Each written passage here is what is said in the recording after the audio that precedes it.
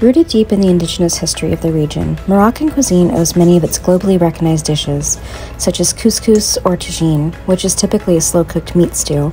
to the Amazi peoples, or the Freemen, who were the original settlers of this North African country. This nomadic pastoralist nation continues to follow the lifestyle of their ancestors to this day, heavily relying on sheep and goats both nutritionally and culturally. Packed with bioavailable nutrients that are often found lacking in the average American diet, like iron and zinc, lamb also provides an excellent source of B vitamins, with the front runner being vitamin B12, which is needed for optimal nervous system health.